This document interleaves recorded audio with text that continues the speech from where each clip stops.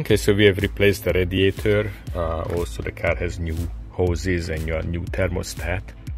And also what's very important is that there is a bleed T in the upper heat hose. I loosened this earlier. I'm going to remove this. So that's open, and now this should be the highest point in the entire cooling system. Make sure the heater valve is open, and we will start filling the radiator.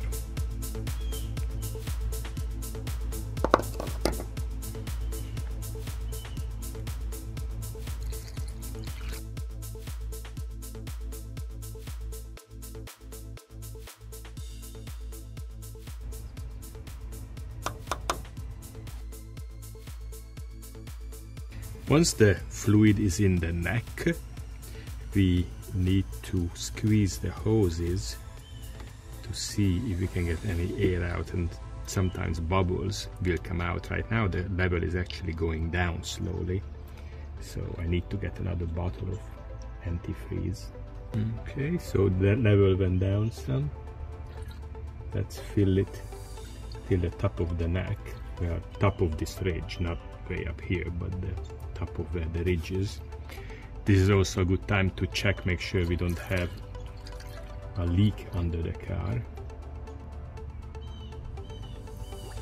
And there's a bubble. A few more.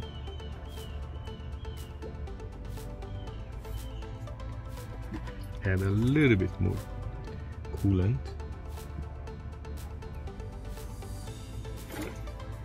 Like that.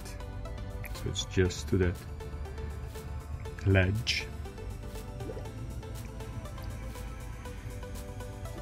It was a good size bubble.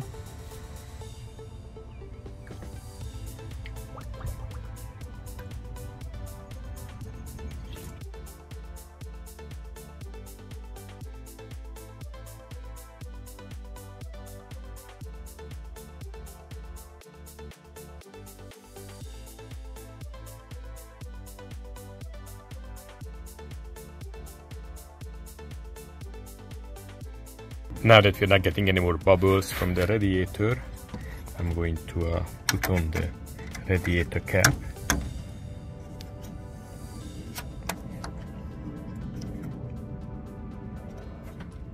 Make sure it's tight, and then continue filling from this bleed T.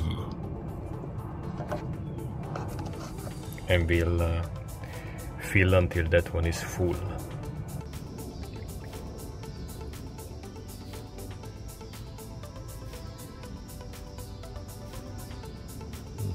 That didn't take very much. A few bubbles.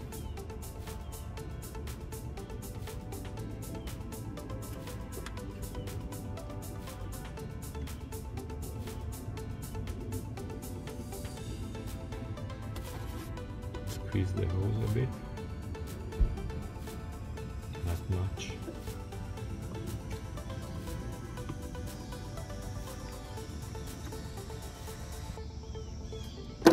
Okay, that looks good to go.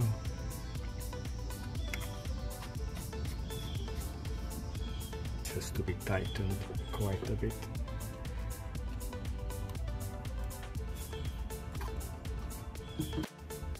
Okay, so now that it's filled up, let's start the car. And let's make sure that the heater is on. That's the middle level down.